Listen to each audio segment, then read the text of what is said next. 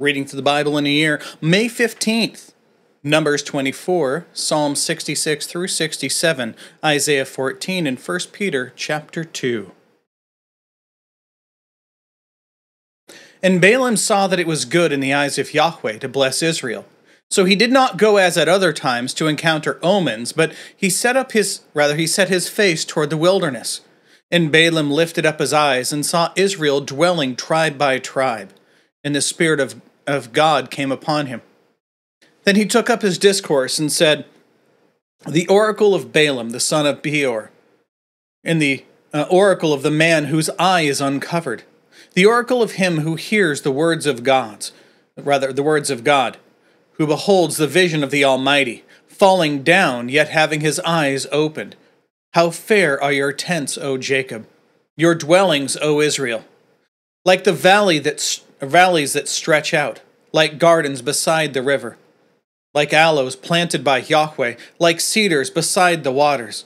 Water will flow from his buckets, and his seed will be many upon the waters. And his king shall be lifted up higher than Agag, and his kingdom shall be exalted. God brings him out of Egypt, for he is like the horns of the wild ox.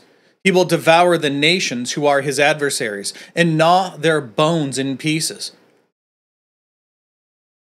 It will gnaw their bones in pieces, and shatter them with his arrows. He crouches, he lies down as a lion who dares rouse him. Blessed is everyone who blesses you, and cursed is everyone who curses you. Then Balak's anger turned against Balaam, and he struck his hands together. And Balak said to Balaam, I called you to curse my enemies. But behold, you have blessed them repeatedly these 3 times. So now, flee to your place. I said I would honor you greatly, but behold, Yahweh has held you back from honor. And Balaam said to Balak, Did I not tell your messengers, whom you had sent to me, saying, Though Balak were to give me his house full of silver and gold, I would not do anything to trespass the command of Yahweh, either good or bad, of my own accord. What Yahweh speaks, that I will speak. So now, behold, I am going to my people. Come, and I will advise you what this people will do to your people in the last days. Then he took up his discourse and said, The oracle of Balaam, the son of Beor, and the oracle of the man whose eye is uncovered, the oracle of him who hears the words of God, and knows the knowledge of the Most High, who beholds the vision of the Almighty, falling down, yet having his eyes opened. I see him, but not now. I behold him, but not near. A star shall come forth from Jacob, a scepter shall rise from Israel, and shall crush through the forehead of Moab, and tear down all the sons of Sheth, and Edom shall be a possession. Seir, its enemies, also will be a possession, while Israel performs valiantly. And from one Jacob shall have dominion, and will make the survivor perish from the city.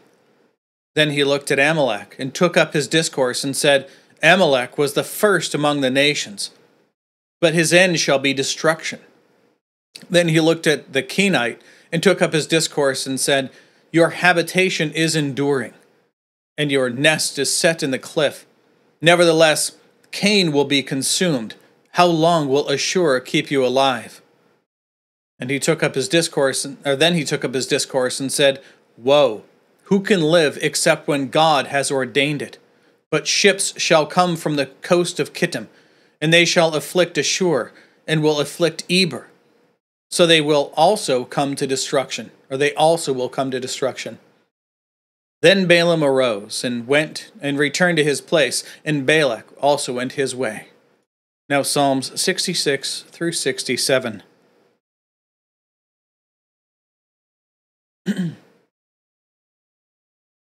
Make a loud shout to God, all the earth. Sing praise for the glory of his name. Establish his praise as glorious. Say to God, how fearsome are your works. Because of the abundance of your strength, your enemies will cower before you. All the earth will worship you, and will sing praises to you. They will sing praises to your name. Selah. Come and see the works of God, who is fearsome in his deeds toward the sons of men. He turned the sea into dry land. They passed through the river on foot. There, let us be glad to him. He rules by his might forever. His eyes keep watch on the nations. Let not the rebellious exalt themselves. Selah. Bless Bless our God, O peoples, and make the sound of his praise heard, who establishes us among the living, and does not allow our feet to stumble. For you have tested us, O God. You have refined us as silver is refined. You brought us into the net. You establish an oppressive burden upon our loins. You made men ride over our heads. We went through fire and through water. Yet you brought us out into a place of abundance. I shall come into your house with burnt offerings. I shall pay you my vows, which my lips uttered, and my mouth spoke while I was in distress. I shall offer to you burnt offerings of fat beasts, with the smoke of rams. I shall make an offering of bulls with male goats. Selah. Come and hear, all who fear God, and I will recount what he has done for my soul. I called out to him with my mouth, and he was exalted with my tongue. If I see wickedness in my heart, the Lord will not hear. But certainly God has heard. He has given heed to the voice of my prayer. Blessed be God, who has not turned away my prayer, nor his loving kindness from me. Psalm 67. God be gracious to us, and bless us, and cause his face to shine upon us. Selah. That your way may be known on the earth, your salvation among all nations. Let the peoples praise you, O God. Let all the peoples praise you. Let the nations be glad and sing for joy.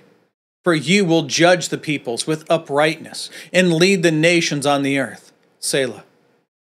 Let all the peoples praise you, O God. Let all the peoples praise you. The earth has yielded its produce. God, our God, blesses us. God blesses us, that all the ends of the earth may fear him. Let's move on now to Isaiah 14.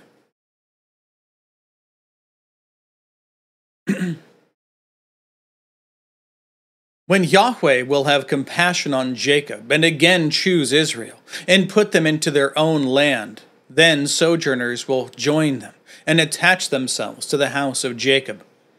And the peoples will take them along, and bring them to their place, and the house of Israel will possess them as an inheritance in the land of Yahweh, for their male and female slaves. And they will take their captors captive, and will have dominion over their taskmasters.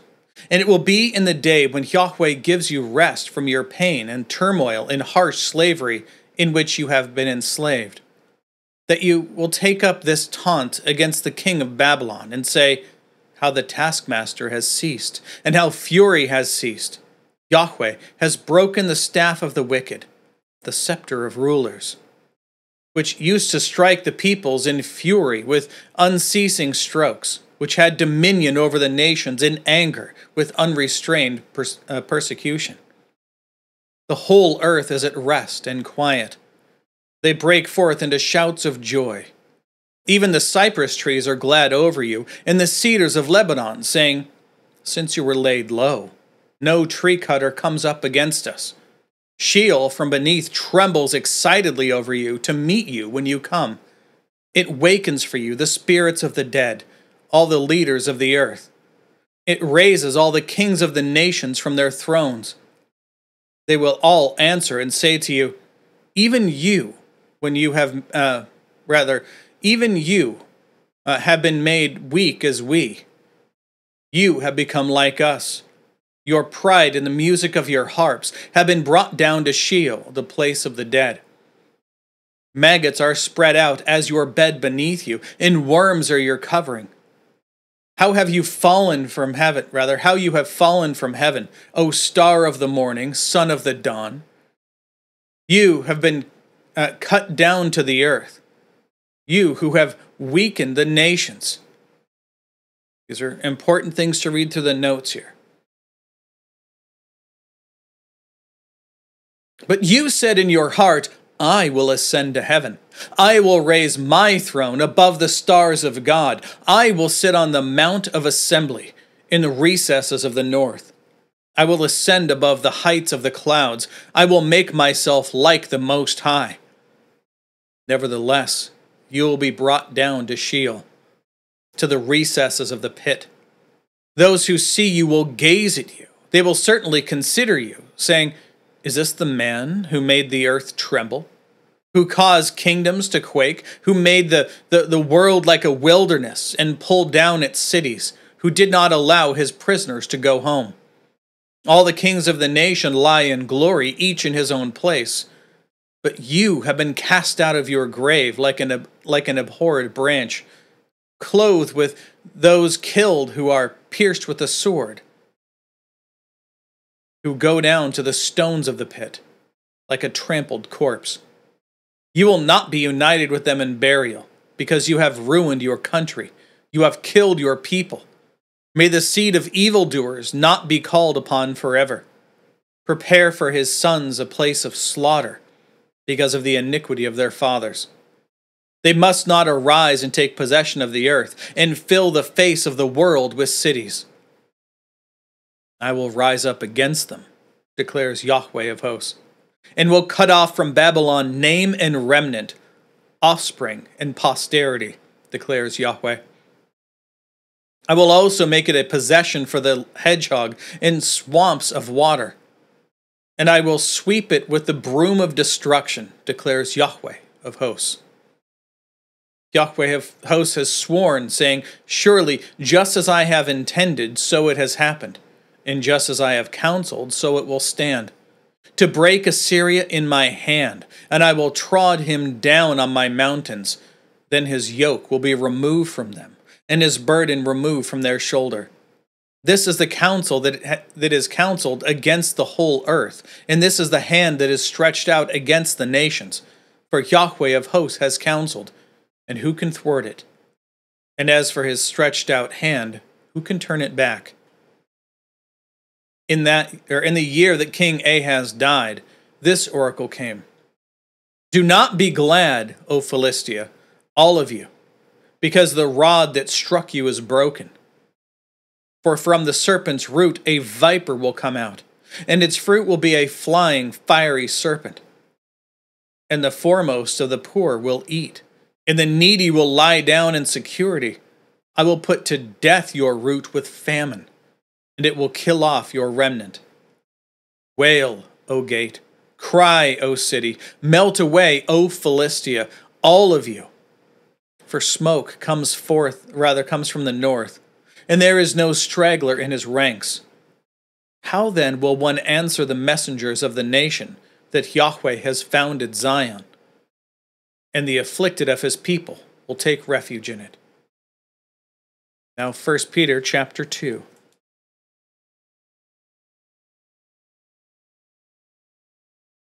Peter continues, therefore, laying aside all malice and all deceit and hypocrisy and envy and all slander, like newborn babies, long for the pure milk of the word, so that by it you may grow in respect to salvation, if you have tasted the kindness of the Lord. And coming to him, as to a living stone which has been rejected by men, but is choice and precious in the sight of God, you also, as living stones, are being built up as a spiritual house for a holy priesthood, to offer up spiritual sacrifices acceptable to God through Jesus Christ. For this is contained in Scripture. Behold, I lay a cornerstone, I lay in Zion a choice stone, a precious cornerstone, and he who believes upon him will not be put to shame.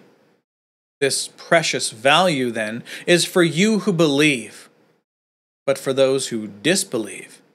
The stone which the builders rejected, this became the very cornerstone, and a stone of stumbling and a rock of offense. They stumble because they are disobedient to the word, and to this stumbling they were also appointed. This is a good way to read it. I prefer the way that let me find it here. All right. I prefer the way that the ESV renders the same text. They stumble because they disobey the word, as they were destined to do. Kind of a more pointed statement for the same thing. Verse 9. But you are a chosen family, a royal priesthood, a holy nation, a people for God's own possession, so that you may proclaim the excellencies of him who has called you out of darkness into his marvelous light. For you were once not a people, but now you are the people of God. You had not received mercy, but now you have received mercy. Beloved, I urge you as sojourners and exiles to abstain from fleshly lusts, which wage war against the soul, by keeping your conduct excellent among the Gentiles, so that, in the thing which they slander you as evildoers, they may, because of your good works, as they observe them, glorify God in the day of visitation. Be subject for the sake of the Lord to every human institution, whether to a king as the one in authority, or to governors as sent by him, for the punishment of evildoers and the praise of those who do good.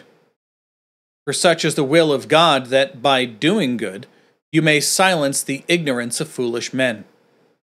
Act as free people, and do not use your freedom as a covering for evil, but use it as slaves of God. Honor all people. Love the brethren. Fear God. Honor the king. Servants, be subject to your masters with all fear, not only to those who are good and considerate, but also to those who are crooked. For this finds favor, if, for the sake of conscience toward God, a person bears up under sorrows when suffering unrighteously. For what credit is there if, when you sin or are harshly treated, you endure? But if, when you do good and suffer for it, you endure, this finds favor with God. For to this you have been called, since Christ also suffered for you, leaving you an example that you should follow in his steps, who did no sin, nor was any deceit found in his mouth, who, being reviled, was not reviling in return. While suffering, he was uttering no threats, but kept entrusting himself to him who judges righteously, who himself bore our sins in his body on the tree, so that, having died to sin, we might live to righteousness. By his wounds you were healed. For you were continually straying like sheep, but now you have returned to the shepherd and overseer of your souls. And that's it. That's all the text, and that is all the notes for today. So, God willing, we'll be back tomorrow. Behold, the word of the Lord.